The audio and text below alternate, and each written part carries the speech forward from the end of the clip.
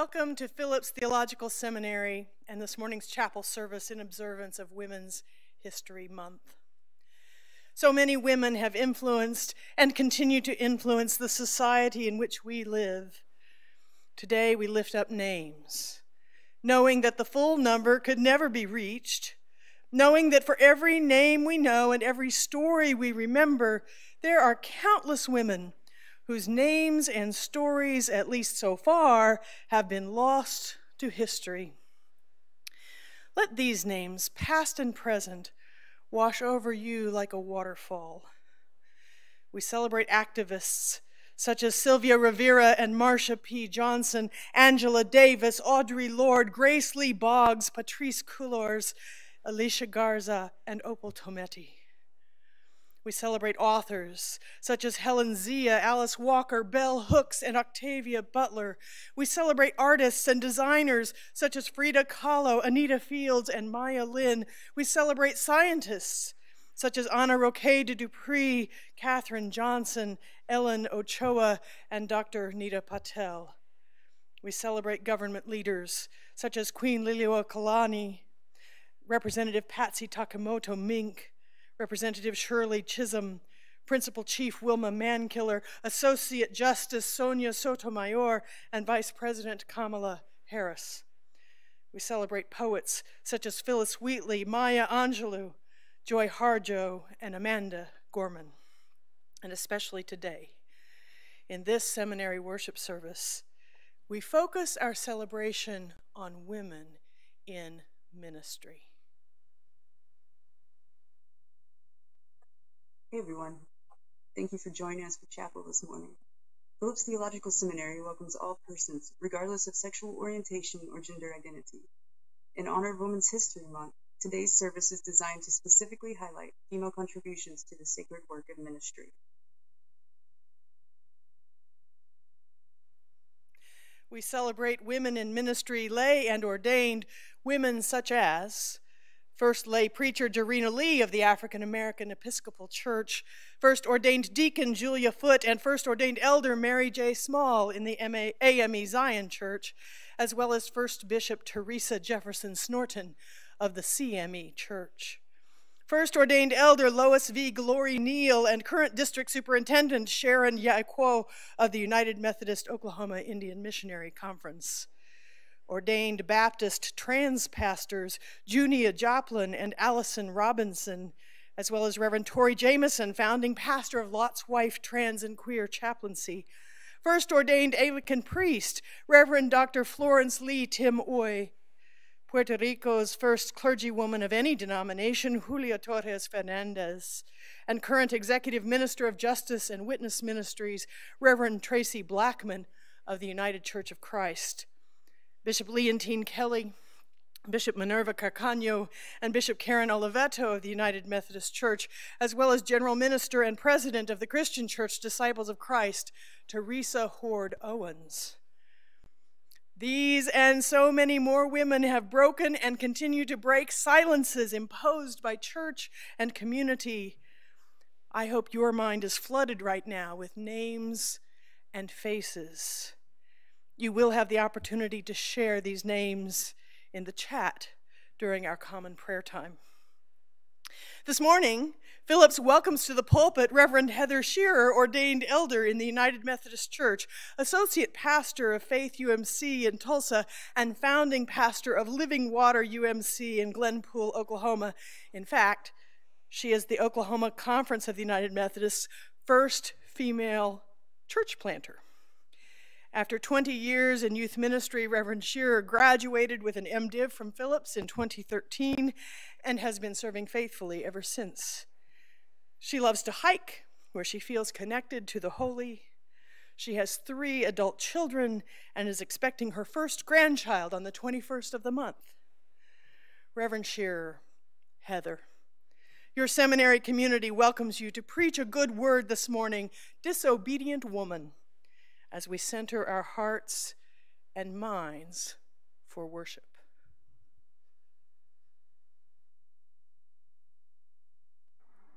When we say women in ministry, it often begins a debate. Those on the left side of the room get mad at men, and those on the right, they might even become irate.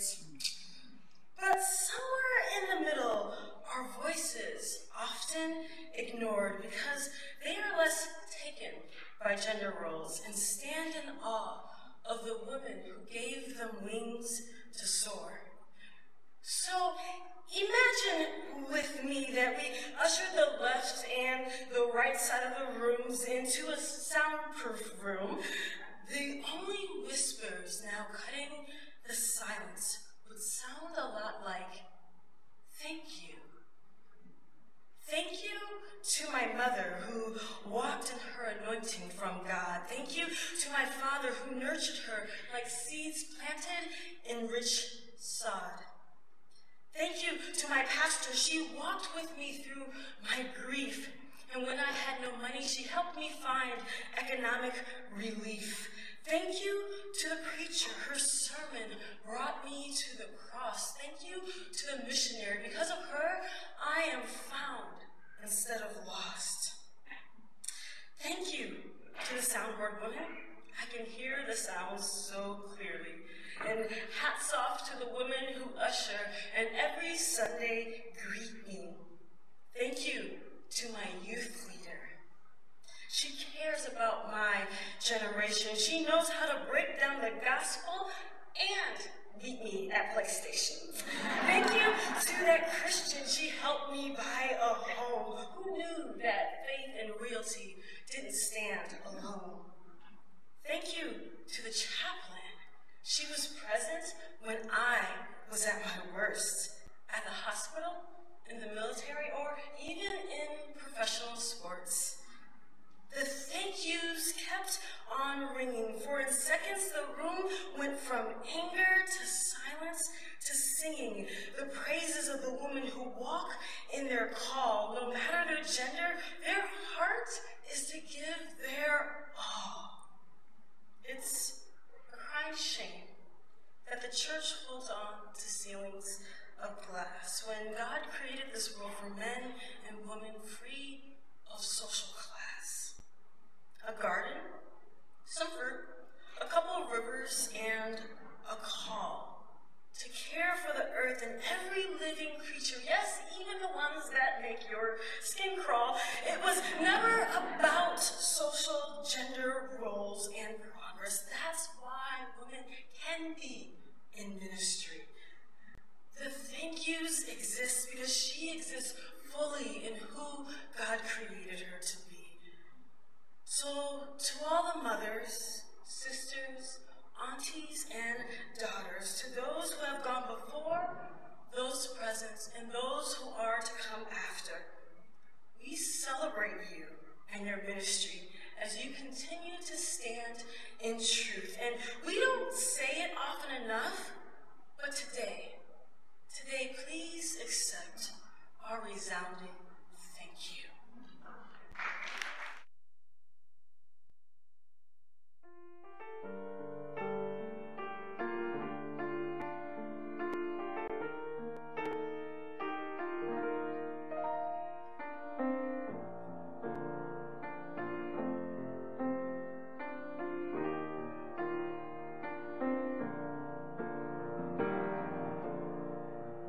Ancient spirit, modern wonder, we have come to praise your name. Presence known in calm and thunder, never changing, still the same. Into being you have sung us, loving all as if your own. Love embodied, lived among us, made to us God fully known. Beating heart of all creation, working in and through all things, earth cries out for your salvation, freedom which our hands can bring. Countless colors bless our vision.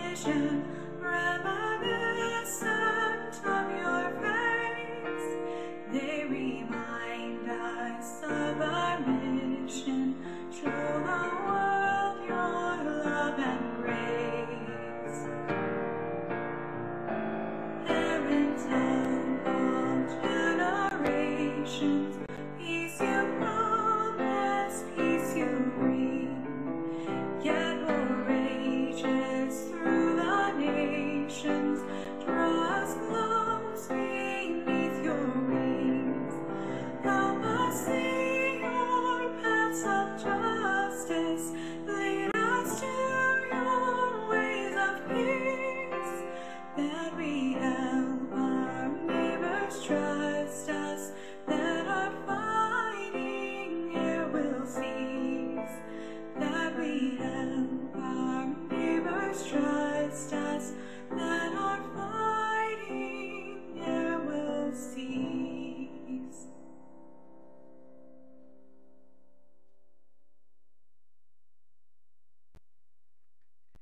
Greetings and welcome to this time of prayer in our worship service. My name is Reverend Dolores Williamston. I am a D-Min student at Phillips. Let us prepare our hearts and souls and minds this morning as we lift up the names of women from the past, present, and those women yet to come in the future. I invite you to journey through this prayer litany with me. There will be moments of pause and a time for you to list in the chat the names of those women who come to your hearts and minds today. After the pause, join me where you are with these words: God, in your mercy, hear our prayer. So let us begin in an attitude of prayer.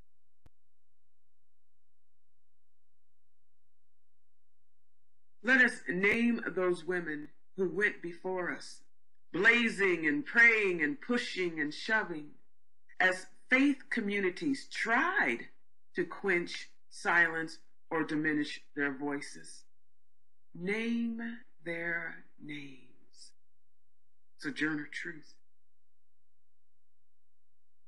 Amanda Berry,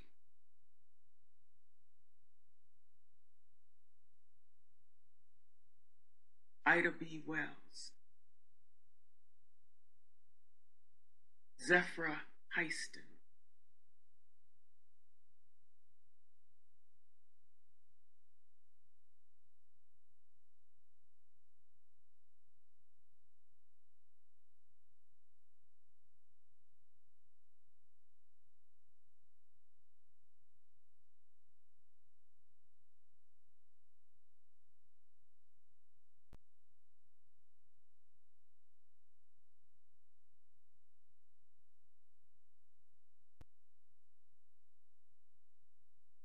God, in your mercy, hear our prayer.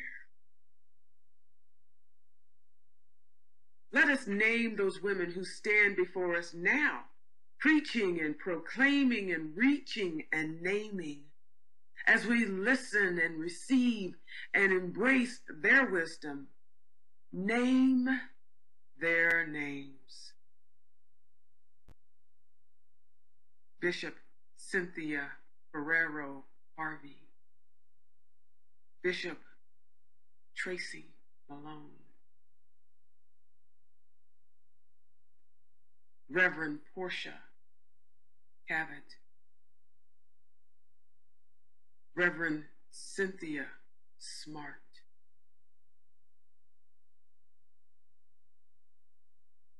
Henrietta Heiston,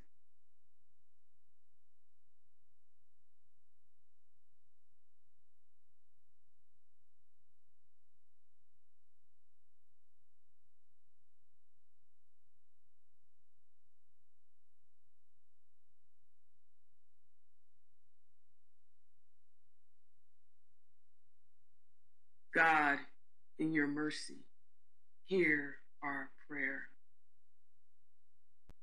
Let us lift up names of women to come, for those who will come prophesying and leading and creating and innovating, as long anticipation and hope for the Holy Spirit to do a new thing in them. Name their names as we long for them. Jazara, Etta,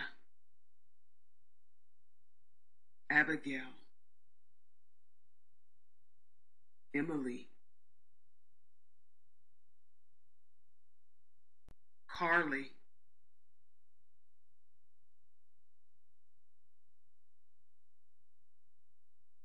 Janara,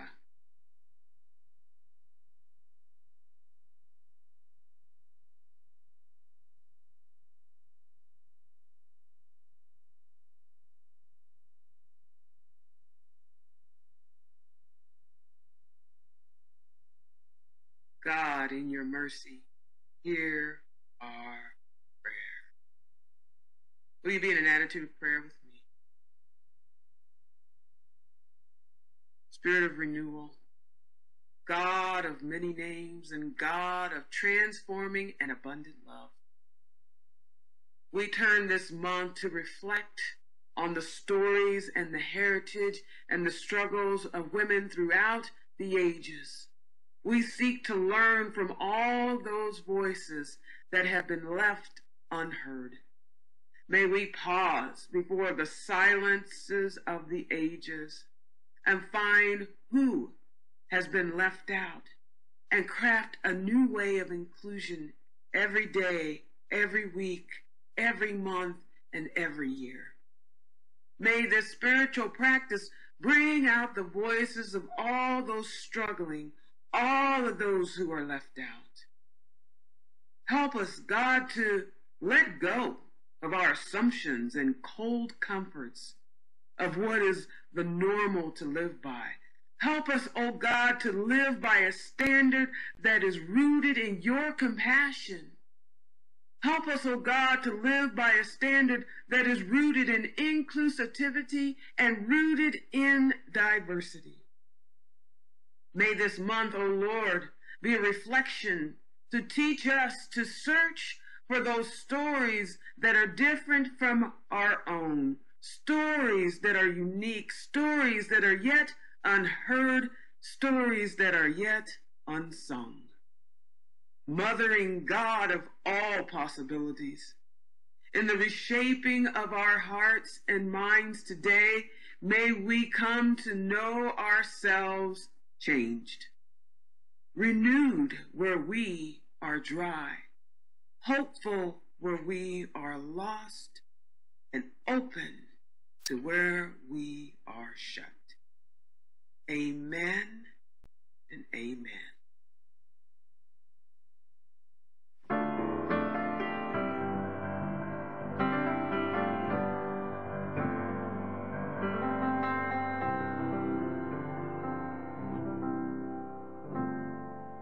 I need thee every hour,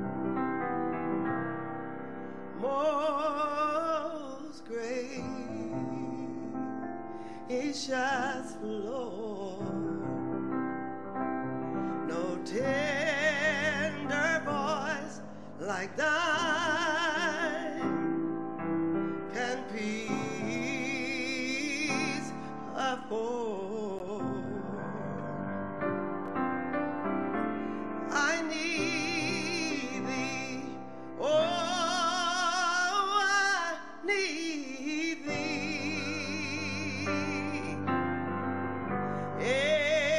every hour.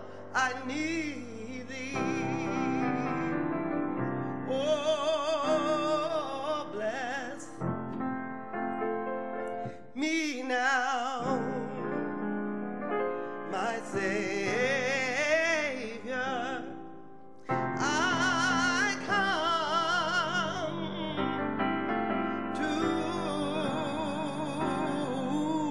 to thee. I need thee every hour. Oh, stay thou nearby. Temptations lose their power when thou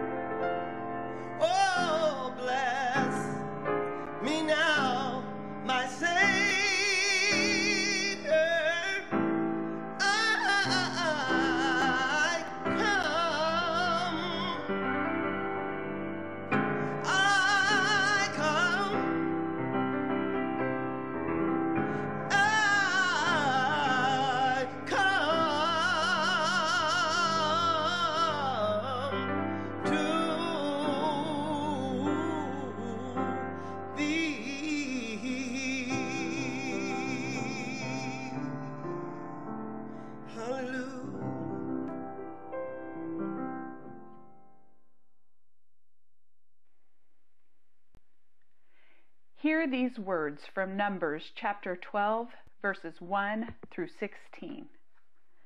While they were at Hazeroth, Miriam and Aaron spoke against Moses because of the Cushite woman he had married. For indeed he had married a Cushite woman. And they said, "Has the Lord spoken only through Moses? Has the Lord not spoken through us also?" And the Lord heard it. Now the man Moses was very humble, more so than anyone else on the face of the earth. Suddenly the Lord said to Moses, Aaron, and Miriam, "Come out, you three, to the tent of meeting." So the three came out. Then the Lord came down in a pillar of cloud and stood at the entrance of the tent and called Aaron and Miriam, and they both came forward. "Hear my words. When there are prophets among you, I, the Lord, make myself known to them in visions. I speak to them in dreams. Not so with my servant Moses. He is entrusted with all of my house. With him I speak face to face, clearly, not in riddles, and he beholds the form of the Lord. Why then were you not afraid to speak against my servant Moses?" And the anger of the Lord was kindled against them, and the Lord departed. When the cloud went away from over the tent, Miriam became leprous, as white as snow. And Aaron turned toward Miriam and saw she was leprous. Then Aaron said to Moses, "O my Lord, do not punish us for a sin we have so foolishly committed. Do not let her be like one stillborn, whose flesh is half consumed when it comes out of its mother's womb." And Moses cried to the Lord, "O God, please heal her." But the Lord said to Moses, "If her father had spit in her face, would she not bear her shame for 7 days? Let her be shut out of the camp for 7 days, and after that she may be brought in again." So Miriam was shut out of the camp for 7 days, and the people did not set out on the march until Miriam had been brought in. After that the people set out from Hazeroth and camped in the wilderness of Paran. The word of God for the people of God. Thanks be to God. Thank you, Stacy, for inviting me to preach for my alma mater, Phillips Seminary, today in honor of Women's History Month. I appreciate being extended this opportunity. Today, I want to talk about the prophet Miriam.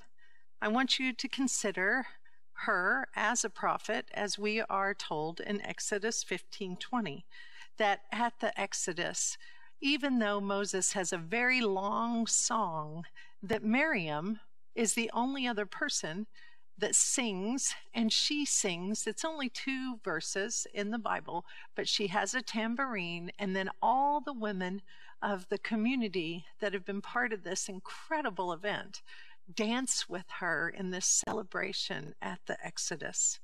And so that is when we hear in the Bible that she is named prophet. But before we know her as prophet, most likely, most of us know her as the unnamed sister of Moses. The story that we are probably most familiar about is the one where her mother places the baby in the reed basket and then puts it in the water. We are told that his sister stands and keeps watch.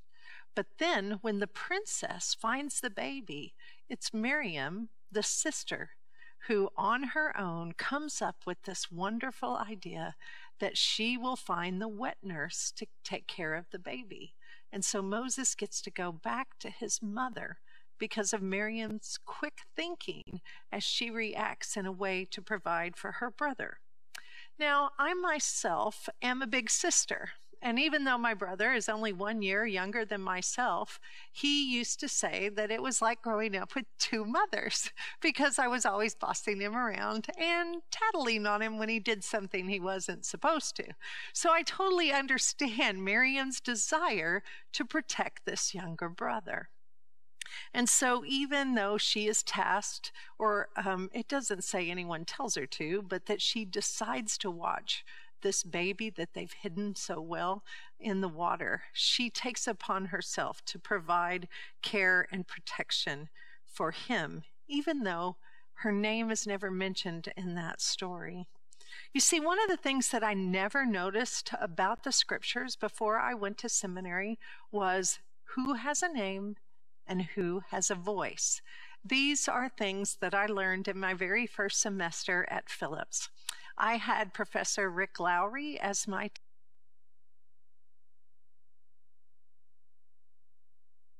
Testament, and he was supposed to teach us the entire Old Testament, but he loved the book of Genesis so much that we spent the whole semester in Genesis, except for the last couple weeks where we squeezed in everything else. But I loved that class so much. The things that he taught me and the way to read the scriptures. I was so excited that every time I went home after being in class all day Thursday, I would sit my family down and my mother would come over, and then I would teach them everything I had learned that day while I was at school. And so this text that we have for today is significant in several ways, and I want us to consider that. For this month of Women in History, I want to point out some things about Miriam. 1, we already know she has a voice. 2, we already know that she eventually is named. And 3, I've already said that she is called a prophet in the text. Just for fun, I thought it would be interesting to see how many times she is named in the Bible. 13 times. But then I decided to look at how many times Aaron and Moses, her baby brothers, how many times they are mentioned. And so, of course, Moses, being the favorite, is mentioned 797 times in the Protestant Bible. It's interesting, when I took my Judaism class in seminary and we did the celebrations of the Exodus, I thought it was fascinating that they never mentioned Moses at all. You see, as they remember that it was God that did all of those miracles, not Moses or Aaron. And then Aaron is mentioned in the Bible by name 339 times. And so even though Miriam is only mentioned 13 times, we know as a woman she is not equal, even if we didn't have those numbers. Even though she's the oldest child in that world, and I would argue even in our world today, in some ways she is considered less than. In the title, in the NRSV for this chapter 12, it talks about how Miriam and Aaron are jealous of Moses. But I hope that you will see that this chapter that we're doing today, Numbers chapter 12, is really about God saying to everyone, Moses is my favorite. That should be the title for this chapter. I want to make sure that you notice that in this particular chapter of Numbers, that Miriam has no voice except for the one sentence where she and Aaron speak together. God and the narrator of the story do most of the talking. Also, in the rest of Numbers, her name is always listed in the order of her status, which is last. But for some reason, in this particular chapter of Numbers, her name comes first, as she and Aaron complain about Moses marrying outside their ethnic identity. I think that the author is hinting that she is the most at fault for the complaining by putting her name first. Now, I don't know about you, but that makes me think about the Garden of Eden, where we know that both Adam and Eve ate of the garden, but history and the Bible and all of the ways we reflect on that story always say that Eve is the most guilty. It's sort of the biblical way, but I digress. Let's get back to Numbers chapter 12. The author offers us this juicy little tidbit of gossip about Moses as the reason for the rest of the chapter. I want to remind you, While they were at Hazeroth, Miriam and Aaron spoke against Moses because of the Cushite woman who he had married. For he had indeed married a Cushite woman. And they said, "Has the Lord spoken only through Moses? Has he not spoken through us also?" And the Lord heard it. Now, this repetition of the complaint is an emphasis, so we make sure we know what they are upset about. They have also been spoken to by the Lord, and they may see themselves as equal, if not greater, than their baby brother. Seems like normal family dynamics of jealousy that would happen. Now, the man Moses was very humble, we hear in verse 3 from the author and narrator, more so than anyone else on the face of the earth. This is quite a statement. We clearly see that the narrator and author wants us to know that Aaron and Miriam should never have criticized their baby brother. We also hear from God very clearly that there is no barrier between God and Moses. We get this beautiful language of face to face, and in some translations, mouth to mouth. That the intimacy that is displayed in this language shows that there is no one else that is that close to God. It's also interesting to us that Aaron isn't punished. You have to wonder, is he not punished because he jumps in and asks for forgiveness? Or is he not punished simply because he is a man? I have to be honest with you, I think he's not punished because he is a man, that Miriam is the one who takes the full brunt of guilt for what has happened with Aaron and Miriam. And then, of course, Aaron, he immediately backpedals into his brother, and he starts referring to him as my Lord. So he's clearly moved himself down in the level of importance as he begs Moses to fix this leprosy that has covered Miriam. And the Lord's reaction in the very one sentence that Moses actually says, which is to help his sister, the Lord responds with this sort of weird conversation about even someone who has been spit upon by their father would be expected to be punished for 7 days. We find examples of this in Deuteronomy and Job and Isaiah. And so the expected time in this sort of standard practice of shaming, of a father spitting on a child, is 7 days. And so I want us to look just for a moment on verse 15 closely. So Miriam was shut out of the camp for 7 days, and the people did not set out on the march until Miriam had been brought in again. After that, the people set out. As a woman in ministry, I find a lot of comfort in this verse. Maybe Miriam was disobedient and out of line, and maybe her complaints were even a little selfish and petty, but she still held influence in the community. One of my very favorite quotes is from Eleanor Roosevelt, and it says, "Women who behave never make history." Now, you might ask if I just am disobedient, and that's why I like this text. But I also think it's important for us to recognize that women who step outside the roles that are assigned to them are often the ones who call us to something more. And without those disobedient women, those ones who don't behave, that we may never be called into what is possible and what is next for women. Miriam, like us, is not perfect. She is clearly not behaving. This same strength of character that makes her complain and be disobedient, though, is also what makes her brave enough to step out of the reeds and talk to the princess and save her brother's life. This strength and disobedience is what motivates the midwives, Shiphrah and Puah, when they are told to kill all the Hebrew babies at birth.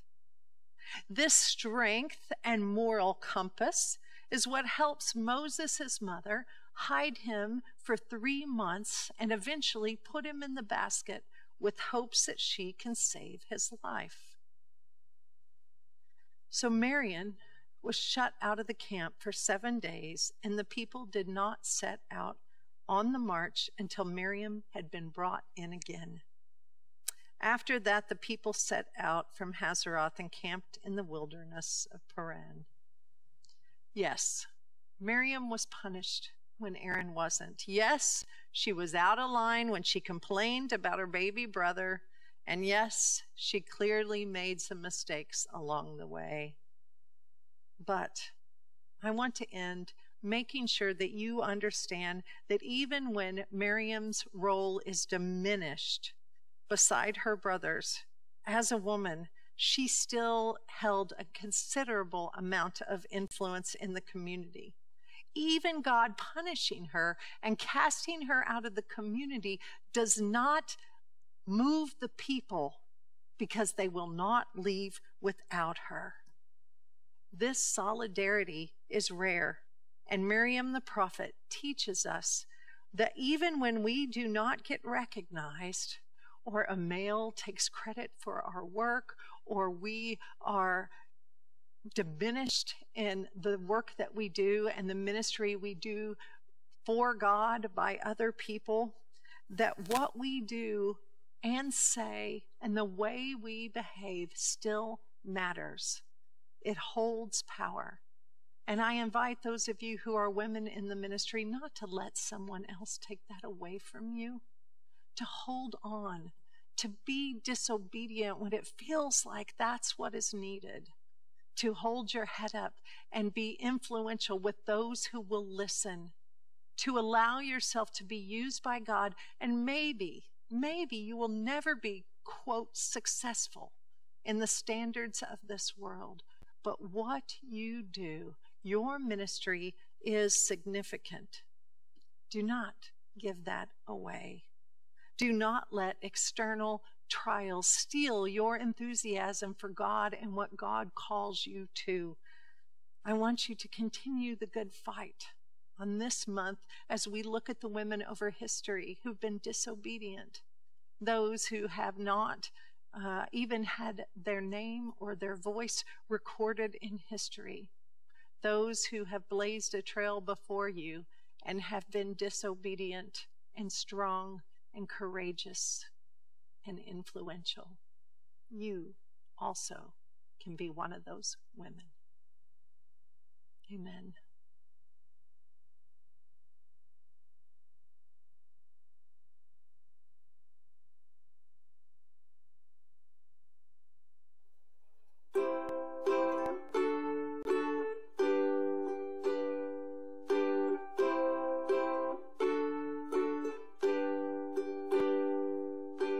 All this pain, I wonder if I'll ever find my